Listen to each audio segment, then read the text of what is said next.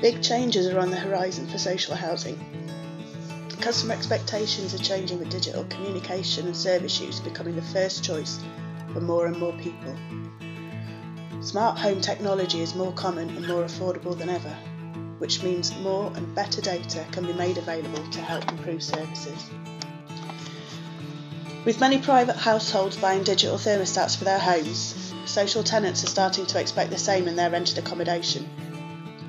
Providing digital services like digital thermostats can put you ahead of your competitors in the eyes of your potential customers.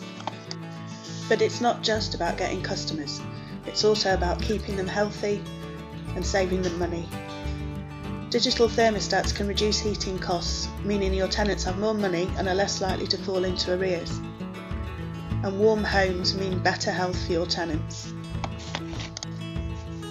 And it's not just tenants who can benefit from introducing digital thermostats. Providing tenants with digital thermostats will give you access to useful data about heating use, how effective your heating is, and can even give you an early warning of vacated units. You don't need to be a digital whiz or invest a lot of money to benefit from this sort of smart technology. You can start off small, test the devices, and see what benefits they offer you and your tenants. And you don't need to be focusing on new builds to try them.